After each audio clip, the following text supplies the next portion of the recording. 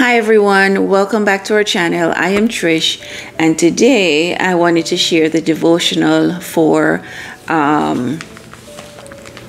August 26th, and the devotional I choose is Homeward Bound. But before we begin, let's have a quick word of prayer.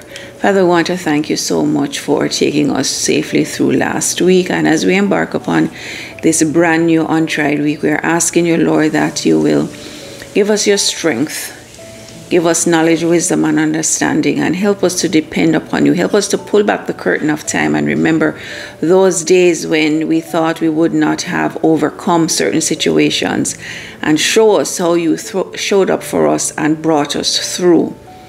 Thank you for all that you have done and all that you're going to do for us during this week. In Jesus' name, amen. And so guys, I pray that everyone is doing all right. I hope everyone is hanging in there. I keep trying to look in this direction.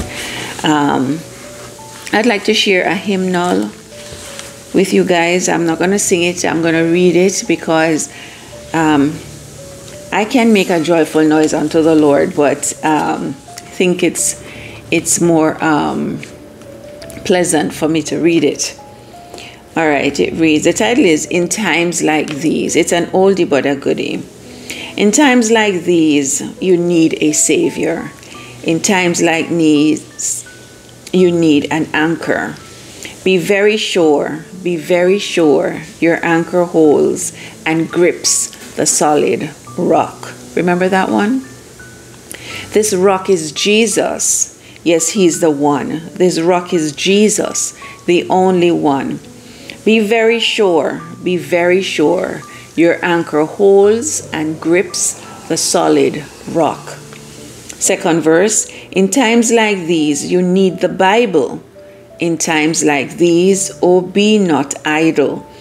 Be very sure your anchor holds and grips the solid rock. This rock is Jesus. Yes, he's the one. This rock is Jesus, the only one. Be very sure your anchor holds and grips the solid rock. Third stanza and last. In times like these, I have a savior. In times like these, I have an anchor. I'm very sure my anchor holds and grips the solid rock. This rock is Jesus. He is the only one. This rock is Jesus, the only one. I'm very sure my anchor holds and grips the solid rock. Amen. And so the scripture reading for this morning, first of all, the title is Warnings to the Church. And the scripture reading comes to us from 2 Timothy chapter 3 and verse 1, and it reads, This know also, that in the last days perilous times shall come. I'm going to go down to the second verse because I think it also helps us to see and understand why things and persons are the way they are right now. For men shall be lovers of their own selves, covetous, boasters, proud, blasphemers, disobedient to parents, unthankful, and unholy. It seems as if I should even go down to 3. Without natural affection, truce breakers, false accusers, incontinent, fierce, despisers of those that are good. And I'm going to stop there because the whole passage, actually, in your leisure, you can read it. And it will remind us and enlighten us as to why things are the way they are, and why we should not hold or get offended or hold our fellow man in contempt, because the Bible did warn about this time. And it's just the devil ramping up his game and wanting us to be against each other, pretty much, you know. And so I think this whole chapter will kind of refresh our memory, you know, as to why things are the way they are now. Now let's see what the devotional has to say about this wonderful passage. It reads, Christ has foretold that deceivers will arise, through whose influence iniquity should abound.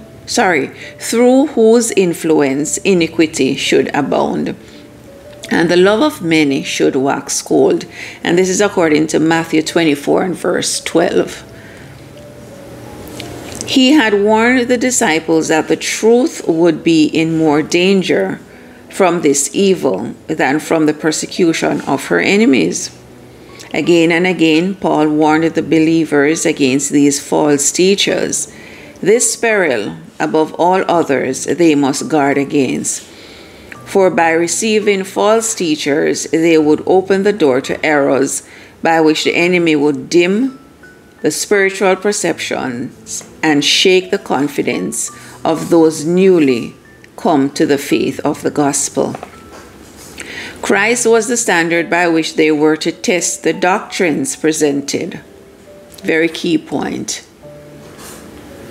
All that was not in harmony with his teachings, they were to reject. Christ crucified for sin, Christ risen from the dead, Christ ascended on high. This was the science of salvation that they were to learn and teach. The warnings of the Word of God regarding the perils surrounding the Christian church belong to us today. As in the days of the apostles, some tried by tradition and philosophy to destroy faith in the scriptures. So today, by the pleasing sentiments of higher criticism, evolution, spiritualism, theosophy, and pantheism, the enemy of righteousness is seeking to lead souls into forbidden paths. To many, the Bible is as a lamp without oil, because they have turned their minds into channels of speculative belief that bring misunderstanding and confusion. The work of higher criticism in dissecting, conjecturing, reconstructing, is destroying faith in the Bible as a divine revelation. It is robbing God's word of power to control, uplift, and inspire human lives. By spiritualism, multitudes are taught to believe that desire is the highest law, that license is liberty, and that man is accountable only to himself. The followers of Christ will meet with the enticing words against which the apostle warned the Colossian believers. They will meet with spiritualistic interpretations of the scriptures, but they are not to accept them. Their voices are to be heard in clear affirmation of the eternal truths of the scriptures. And to me, here's the takeaway, guys. Keeping their eyes fixed on Christ, they are to move steadily forward in the path marked out, discarding all ideas that are not in harmony with his teachings. The truth of God is to be the subject for their contemplation and meditation. The truth of God is to be the subject of their contemplation and meditation. They are to regard the Bible as the voice of God speaking directly to them. Thus they will find the wisdom which is divine. Amen. And I'm so glad that this is a recording, guys, that if it impresses anyone, you can always go back and listen to it over and over again. But the Lord is pretty much reminding us here about the things that will happen in the end times, that there'll be false teachers. But there's a path that the Lord has set out for us, and he has showed us his life here on earth, and he is our perfect example. And so with that, guys, I'm going to run. I don't want to go over 10 minutes, but I pray that we'll all have a successful week in Christ. God bless. Bye.